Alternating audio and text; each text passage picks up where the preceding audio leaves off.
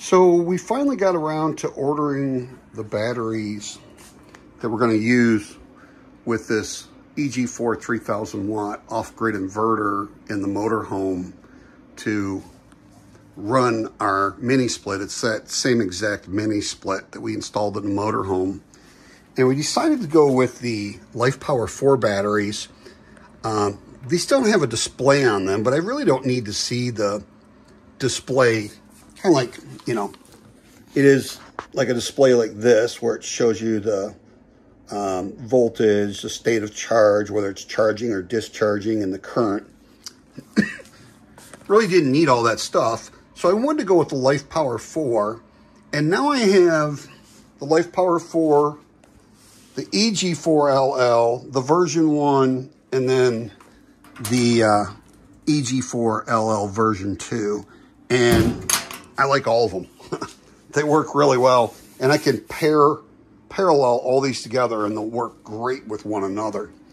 So the one thing that's nice about this is on here, on the display, you can connect a wire to the ports, and on that it shows I'm a 200 amp hour battery and 100% state of charge.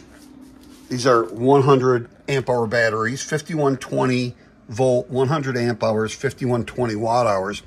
Got two of these 100 amp hours in parallel. That gives me that 200 amp hours. So pretty easy to do. They give you the green cable with the inverter, and all you do is hook it up to the RS485 port down here. Doesn't matter which one, there's two of them. And then you connect it to either one of the RS485 ports over here. They also give you this cable as well. It's got that same connector to go in the RS485 port. And it has a label on this of RJ45 pin 1.2. And so you'll use that cable. They also give you two other cables in it, but you're going to use this one for this 3000 watt EG4 off-grid inverter. Now on this side, they have a different end on it that goes into the port up here. And I don't know if I can zoom in on that or not. Okay, so it's RS45 port in there. And then all you have to do is go into the settings, which you press enter until the screen changes. Then once it changes, press the down button until you get to 05. And then you're going to press the enter button. And then you just scroll through until you get to LI4, which is right there. Hit enter. And then once you do that, you can hit the escape button over here. And then just hit the up button once. And you're now seeing your amp hours and your percent state of charge. Pretty easy to do. Took like 5 minutes. And they had a really good deal on these going on. And I'm an affiliate with them. So even though some of the products I've bought by myself and some of them I bought through the affiliate program, I put links in the description, and if you click on that link and you purchase something through that, they give us a small percentage of the sale on this channel, and we are able to use that to be able to buy these products and test them out and share with you how easy they are or how hard they are, or whatever information we can give you on these products. So just wanted to share that with you, and we appreciate it if you do purchase something through that link. And we will leave a link in the description for a lot of these products that we have in our videos, so you can take a look at those. And they do have good sales going on from time to time. And just check back like every other week, because the sales, they have a lot of sales going on.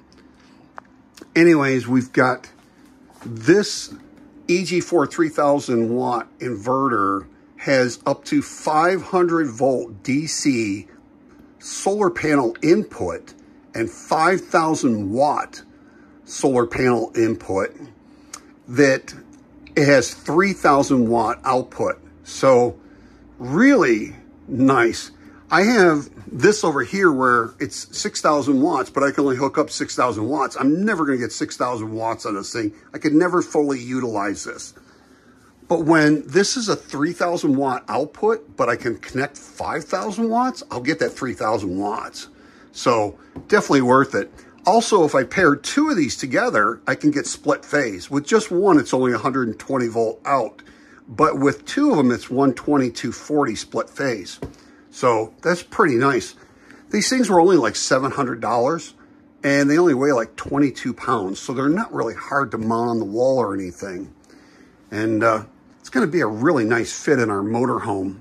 So we're looking forward to installing this stuff in our motorhome. We'll have those 12 great solar panels that are 100 watt, and a little over 5 amps each output. Then we'll have the inverter and the 2 batteries. So that should be more than enough to be able to run this during the day with the solar and at nighttime with just this battery bank. The other thing is, we ran this last night. We had it charged up fully, 200 amp hours and 100% state of charge. And we ran it for 12 hours where it was on, but there was nothing plugged in, so there was no load on it. We just wanted to get the idle consumption. And it came out to 51 watts per hour. So it barely used anything. This over here, this grow out that just kicked on, the fan, that's only one fan. That's pretty loud. These are a lot more quiet. But this uses like 150, 200 watts on idle consumption, just depending on how hot it is in the area that you installed it, and how much you're using on this thing will make those fans, 1 or 2 fans, go on. This is going to be right below where we're sleeping, so I'm kind of glad it's really not that loud. It's pretty quiet. We have on this wall, the other thing is we have 5 separate systems. This right here, this grow out 12 kilowatt is with this battery bank. That's one separate system. This 6 kilowatt grow watt, we don't have a battery bank connected to it right now, but that's a separate system. This system, we're with the batteries and this inverter, we're testing out for the motorhome. This is actually just a charge controller, 80 amp charge controller. I'm sorry, 100 amp, and it's a 500 volt DC solar panel input. It's really nice to charge up things. And then we have this system, which is with these batteries. So we have 5 separate systems on this wall. We don't normally wouldn't have all these wires, but we actually have 5 separate independent systems. And with that, we have this breaker panel for this 12 kilowatt, and for the 6 kilowatt, we have this breaker panel. So it's a lot going on the wall, but if we really needed to, we could just use this one grow watt inverter, and we would be able to run everything that we want to run off grid with our house.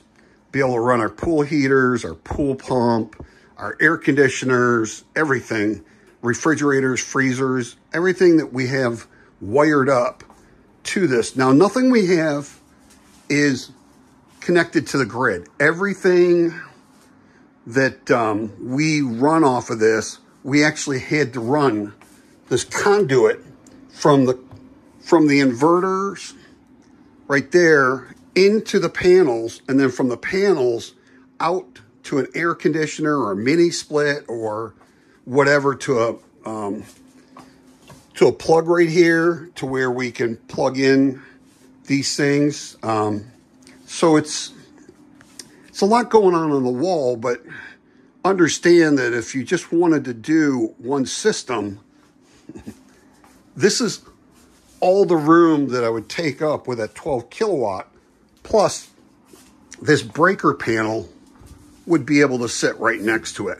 So it's, I I don't need all this, but I do have all of it. So I'm always constantly testing things out with it and testing new products, testing other solar panels, angle of the solar panels, how big the arrays are. I'm always constantly testing and seeing what's the best fit at that time of the year so I can get the best optimal performance out of the inverters and the solar panels and the battery bank.